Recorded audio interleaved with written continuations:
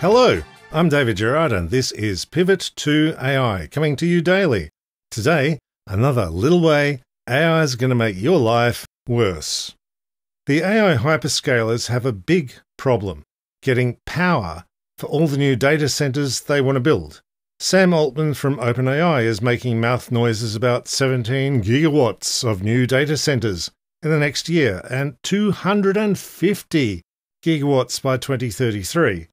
To get all of this power quickly enough, Altman's going to need gas power, but the big power plant gas turbines are back-ordered for years. There's a quick way though. It's small gas turbines that used to be jet engines from aeroplanes. Landon Tessner from ProEnergy says, quote, "We have sold 21 gas turbines for 2 data center projects amounting to more than 1 gigawatt.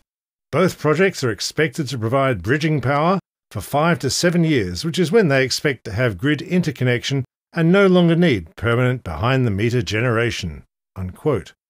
So you'll have 20 jet engines screaming next to your house and pumping out nitrous oxide, but just for a very temporary 5 to 7 years. It's fine. One of these jet engine generators makes about 48 megawatts, which is enough for one small data center, or for a small city of 20 to 40,000 households. But who cares about households? Jet engines are famously not quiet, with delightful, screeching high frequencies. Inside the power plant, the sound can be 120 decibels.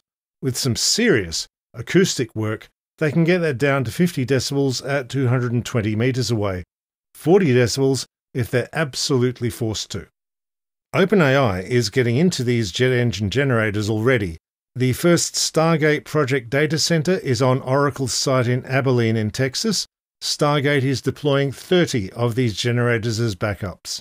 Local residents in Abilene are not delighted at the noise, the bright lights all the time, the pollution, and the sudden traffic jams. The city gave Oracle a huge property tax cut for, allegedly, 357 jobs. At some point in the future.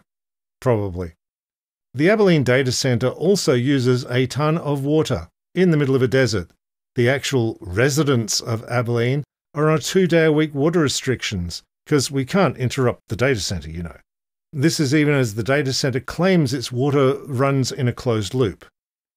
This isn't just the future of AI data centers, this is the present. xAI's data center for Grok is already making life a misery in South Memphis, with 35 little gas generators and another 90 planned. That'll be you next, your town. And you thought Bitcoin miners were bad. Thanks for tuning in to Pivot to AI. If you know someone who's your local city troublemaker, send them this episode so they have this on their radar as trouble they're going to have to fight against as hard as they can. It's the end of the month, so I am asking you, my dear friends, to please support Pivot to AI. Our work is funded by you, the viewers and listeners. The best way to support all of this is to drop just $5 into the Patreon linked in the show notes below. Or, if you're on YouTube, second best is hit the join button below the video and tell your friends to support Pivot too. Thank you all. I could not do this without you. See you tomorrow, and bye for now.